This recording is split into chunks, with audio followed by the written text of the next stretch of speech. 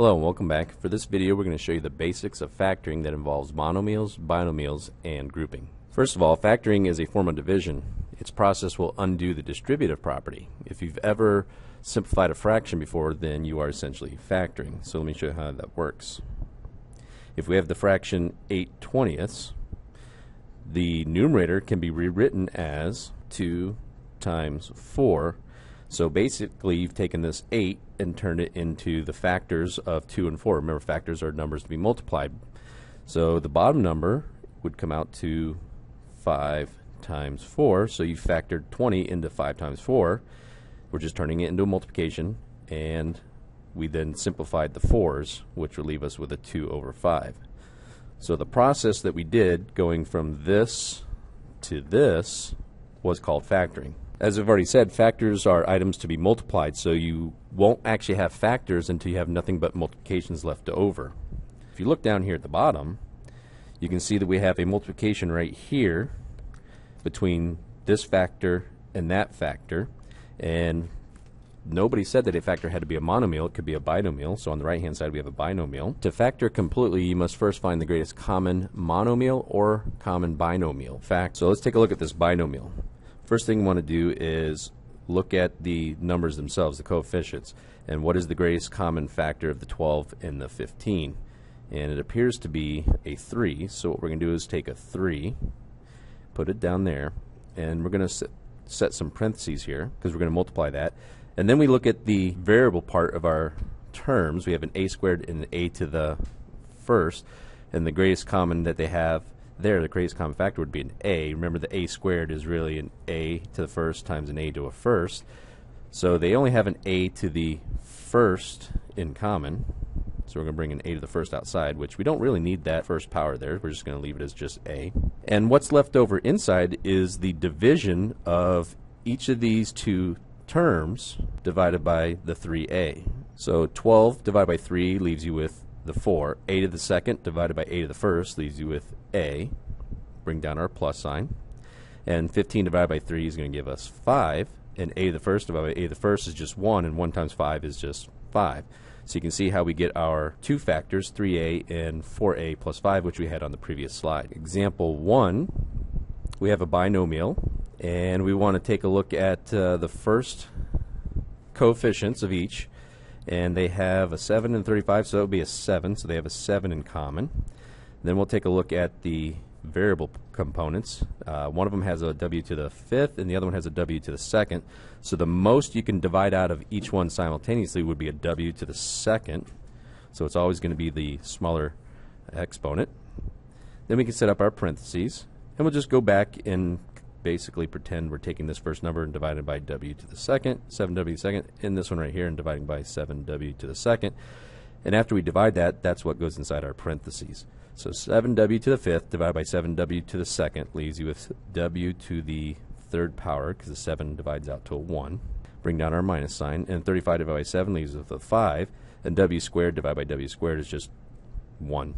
So we have 7w squared times, there's the multiplication right here, w to the 3rd minus 5.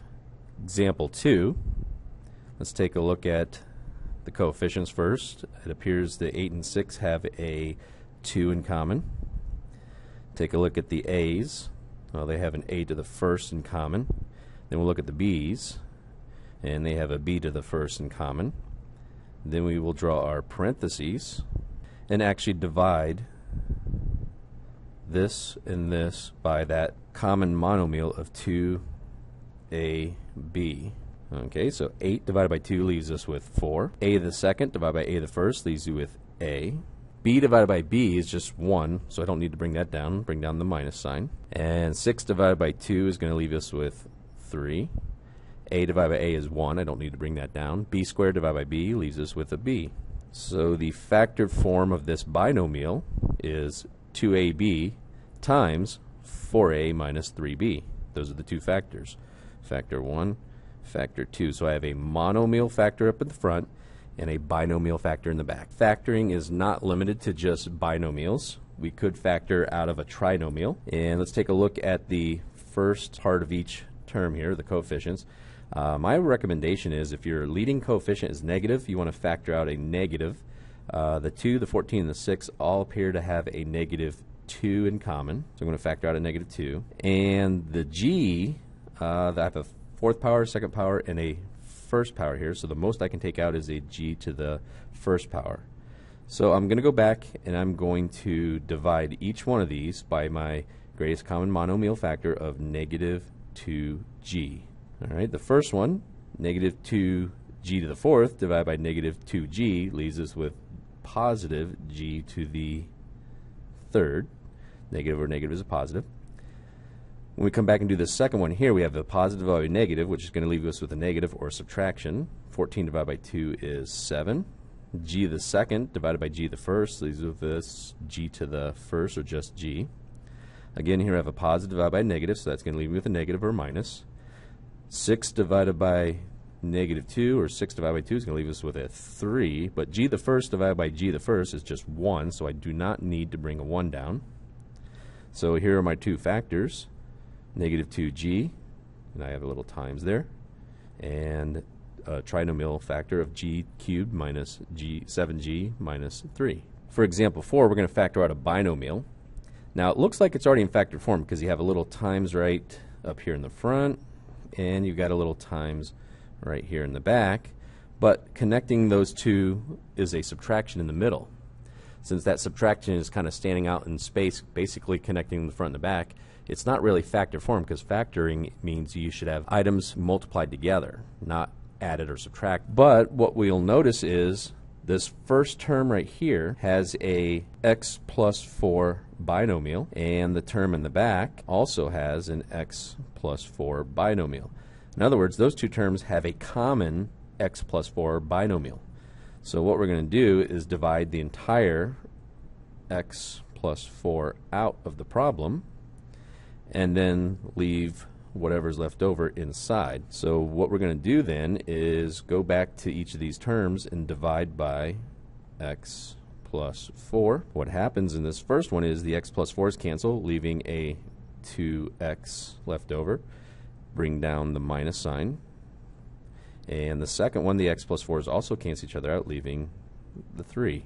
You bring down the 3. So instead of having a monomial and binomial factors, we have a binomial times a binomial, and that is fully factored. For this next one, we're going to factor by grouping. You can see we have 4 terms here, and this is where we get into undoing our old FOIL format. Quite often you can just group the first 2 together and group the second 2.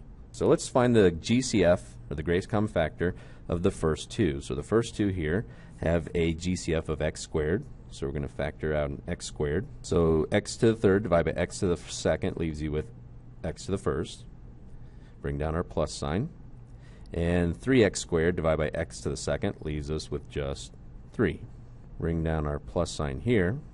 Looking at this one, these two have a greatest common factor of 5, so bring down a 5. And divide each of those by 5, so 5x divided by 5 leaves you with just x. Bring down the plus. 15 divided by 5 leaves you with a 3. Now this thing is not factored completely because you can see I still have a plus sign that is connecting the front and the back. But you may notice that the front has an x plus 3 factor and the back has an x plus 3 factor, which means I can factor the entire x plus 3 binomial out. So that's an x plus 3 in common. And then when I divide an x plus 3 out of both, so divide an x plus 3 out of the first one, that cancels, leaving an x squared. And I'm going to divide an x plus 3 out of the second one, that cancels, leaving just the plus 5, or the positive 5. And now I have a multiplication connecting the first and the second terms, so there's my 2 binomial factors. Now it's fully factored. Here's another example of factoring by grouping. So let's go ahead and group the first 2, group the second 2. And the first 2 have a y in common, so I'm going to factor a y out. That leaves me a y plus 1 left over, so I'm dividing both of these by y to get that middle number. Bring down the plus sign. The second 2 have an x in common, so I'm going to factor an x out in front. I'm going to divide each one by x. I'm left with y plus 1. Now this is still not fully factored because I still have that plus sign in the middle, but each one has a common factor of y plus 1. So I can factor that out as a common factor, y plus 1. And what's left over is when I divide them out, those two will cancel out, leaving the y and the plus x left over. So we have a y plus x factor left over. Okay, for this one we're going to talk about factoring completely. We're still going to use grouping. We're going to show you what happens if you don't factor completely if the instructions tell you to do so. So we're going to group the first two. And the second two, I'm actually going to group the negative. Anytime there's a negative on that first part of that second term or second group, you remember you want to factor out a negative there. So let's take a look at the first one. I got a 6x squared and a plus 12x. They appear to have a 6 and an x in common, so I'm going to take a 6x out. So when I factor a 6x out of this one, I end up with an x by itself. When I factor a 6x out of that one, I end up with just a plus 2. Now in the second grouping, I can see that they have a 10 in common, but they also have a negative in common. But even if this was a positive back here, I would still factor out the negative just to make sure that the grouping here matches the second grouping. You want those two groups to match. So I'm going to factor out a negative 10. So negative 10. When I factor a negative 10 out of the first group here, I end up with a positive x. When I factor negative 10 out of the negative 20, I end up with a positive 2. So you can see now we have matching binomials here, which means I'm on the right track. But I'm not done yet because I don't have a times in the middle. I actually have a subtraction. So I'm going to factor out an x plus 2 of both these terms, so x plus 2. And when I do that, this will cancel, leaving just the 6x minus 10 left over as the other binomial factor. So 6x minus 10, and since these are connected with the multiplication now, I'm fully factored. Or I'm almost fully factored. There's one thing you got to be careful of here. We did say factor completely. This word right here, completely, will sometimes throw students off. If you look at this second group here, the second factor, we have a 6x minus 10. Well, the 6x and the 10, or the 6 and the 10, still have a common factor of 2, which means you can factor a 2 out in front. So factor a 2 out in front of your entire factored form.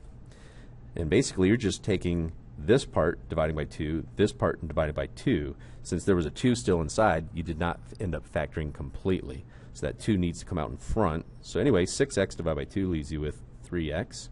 And negative 10 divided by 2 leaves you with negative 5. And since there's nothing else I can factor out of the first binomial or the second binomial, since I brought the 2 out in front, this is the fully factored form.